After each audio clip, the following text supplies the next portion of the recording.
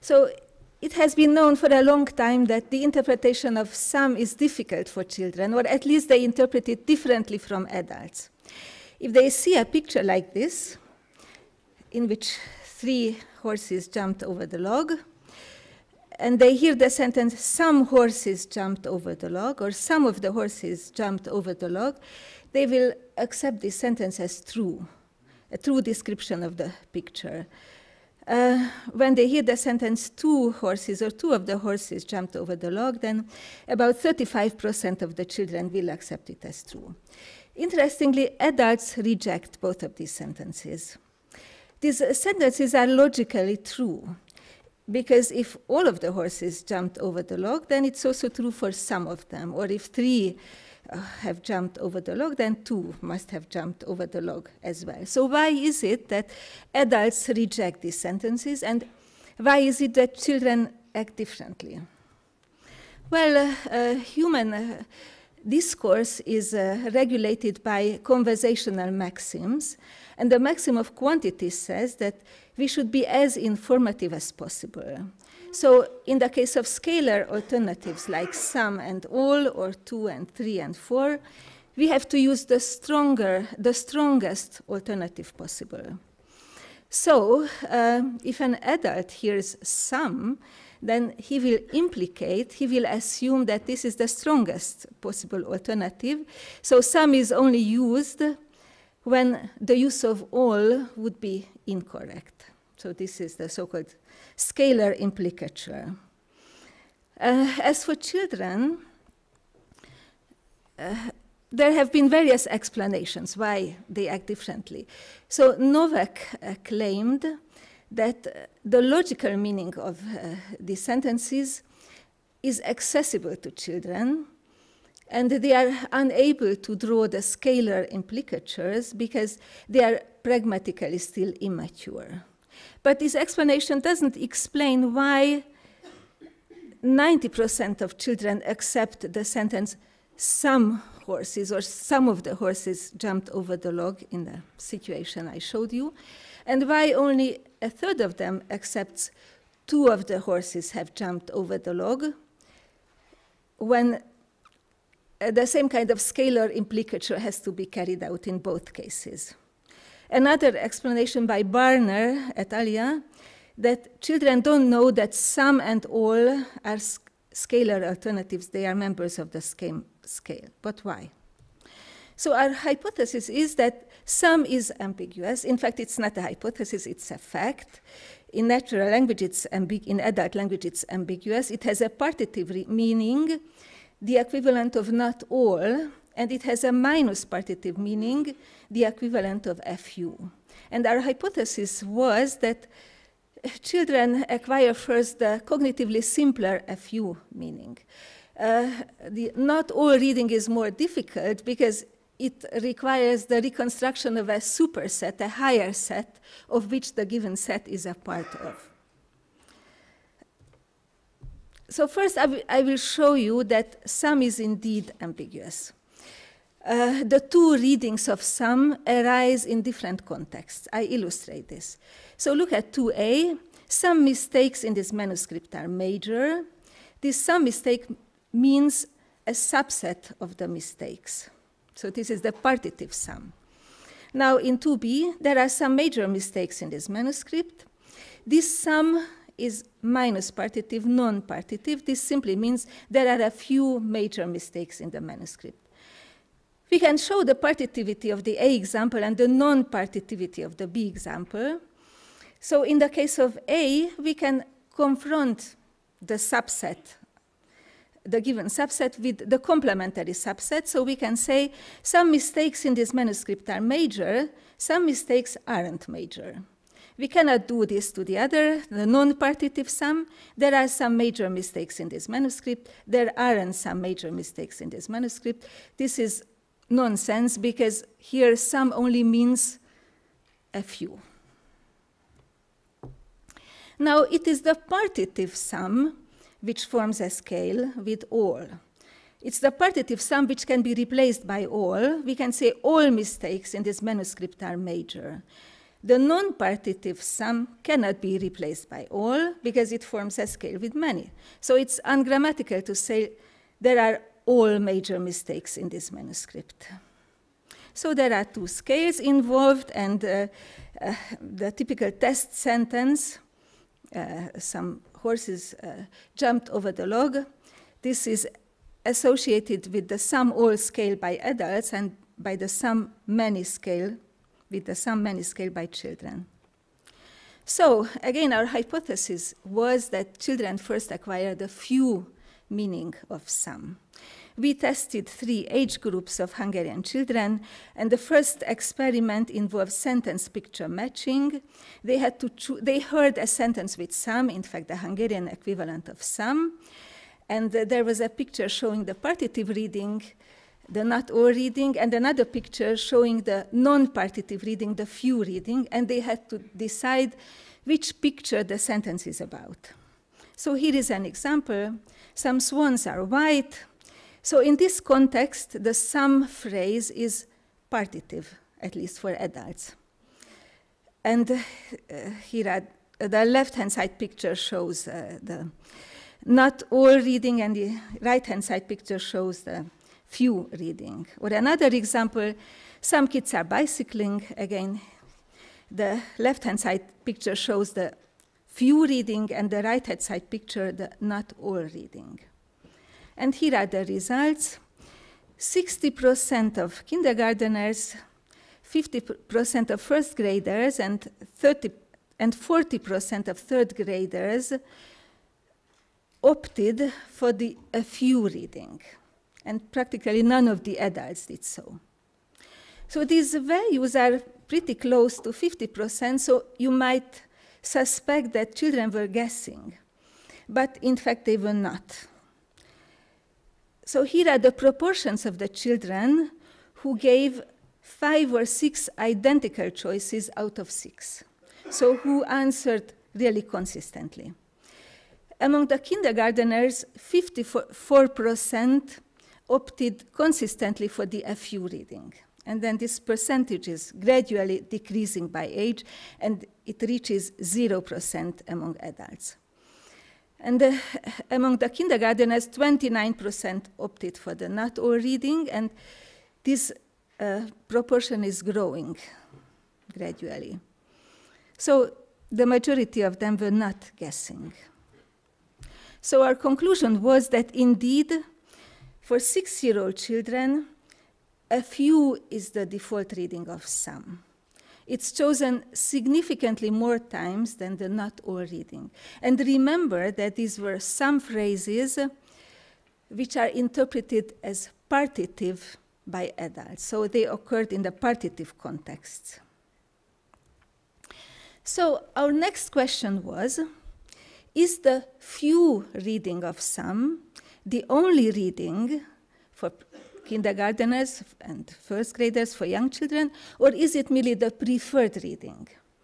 So in the next experiment, we tested both types of sum phrases occurring in plus partitive contexts, and some phrases occurring in minus partitive contexts. And both types of sentences were matched both with not all pictures and with few pictures. So we had 4 conditions altogether. This was condition 1, when the néhány, the sum phrase, occurred in a partitive context, and the picture showed the not all reading. So for example, some donkeys are gray, and as you see, only a subset of the donkeys are gray. In condition 2, we had again a sum phrase in a partitive context. Basically in English it means a unstressed subject.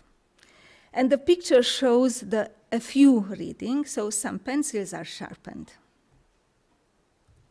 In condition 3, we had a néhány phrase in minus partitive context, and the picture showed the a few reading.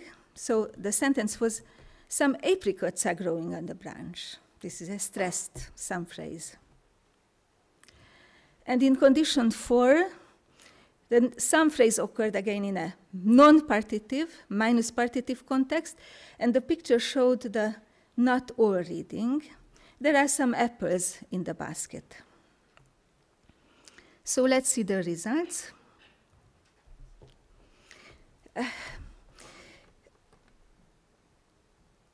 Condition 1 was the condition where the some phrase occurred in a partitive context, and the reading was not all. So here we expected acceptance, and we also expected acceptance in condition 3, where the minus partitive some phrase was matched with an FU picture. So actually, we expected that, at least in adult language, that the partitive some phrase is matched with not all, and the minus partitive some phrase is matched with the FU readings. Indeed, in condition 3, we had very high acceptance. Almost every adult accepted this, and most of the children too. In the case of condition 1, the acceptance by adults was, in fact, less than expected, but we got an explanation. So this is condition 1. Some donkeys are gray. Here, the some donkeys is partitive, and the picture shows the not all reading. But the adults who rejected this sentence-picture combination said that for them, some means a small subset of, not only a subset of, but a small subset of. So this sentence would be true for them if it sounded as follows: some of the donkeys are brown. So basically, for adults, there was a significant difference between the acceptance of the partitive some and not all reading, and the FU reading, and the minus partitive some. So condition 1 and condition 3. And the acceptance of condition 2 and condition 4. So they significantly preferred condition 1 and condition 3. For children, there is no significant difference between the acceptance of the sentence picture combinations in any of the conditions. So it means that they are not sensitive to this plus-minus partitive distinction of the some phrase. Now, crucially, the former experiments, they all tested condition 2. They always involved a plus partitive some phrase, and they showed a picture with the FU reading. And of course, children accepted it, because for children, this plus-minus partitive distinction is not accessible yet. So this is the explanation of the result. So, in fact, here is our conclusion. So in the case of this sentence picture pair, children give different results from adults because they cannot access the partitive feature of the some phrase arising in this context. So children first acquire the non-partitive reading of some, and they tend to overgeneralize it for a while. So thank you.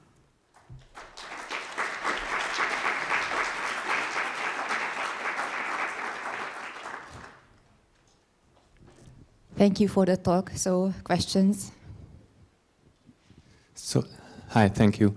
So I have a question about the first experiment, where it seemed to me that 30% of the children consistently chose the partitive reading, right? Yes. Is that higher than chance? So are those kindergarteners, for example, understand that reading? Yes. We have to conclude that 1/3 of them are developing faster, and they have already acquired this distinction, this plus-minus partitive distinction.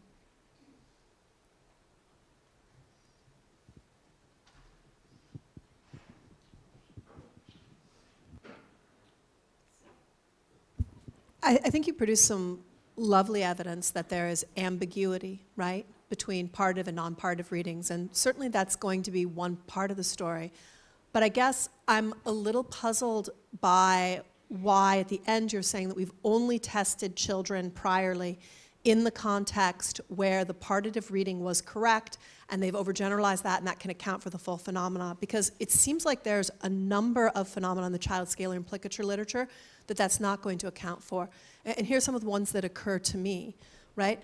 First, on the conventional story where we argue that it's either failure to access the alternatives or difficulty in calculating the implicature, you get an explanation for why you see parallel failures for other lexical items like and or, for example. You point to the numbers, but I think there's a really simple explanation for the numbers where the upper bound is not created by scalar implicature. And our online processing data, I think, produces some really clear evidence for that in adults. The other issue, I think, is that with both adult online processing and with children, when you put them in clear partitive context like sum of the, you still get the same phenomena happening where the children are less likely to make the implicatures. Then there's also the fact that there's a number of manipulations that make them more likely to make implicatures that wouldn't make sense if you just think that the issue is they're only having the partitive reading or a bias for the partitive reading. So for example, if you look at their own production, right, in these contexts they consistently produce all. If they thought this was perfectly compatible with the partitive reading, then they would be able to produce some in those contexts, but their own production doesn't show that, right? So I guess I'm not quite sure what the overall goal is here. If it's to argue that there is no deficit in scalar implicature in children, it just seems like there's way too much evidence already on the side of there being a deficit.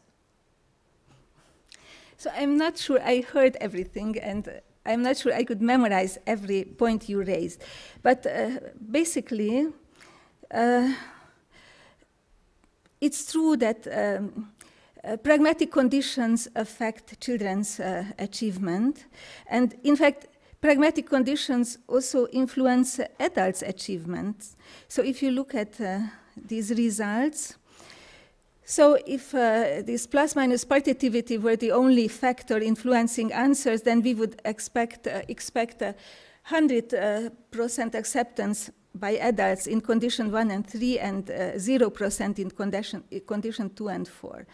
And in fact, we asked adults why they accept certain sentence picture combinations that we predict to be non-existent. For example, in cases like this, so why do adults accept this picture associated with some pencils are sharpened, when clearly all of these pencils are sharpened? And they said something like, well, only those that are sharpened are shown in these pictures, the rest are put away or something like this. So there is coercion. Adults are capable of coercion. They imagine the superset and the missing complementary subset.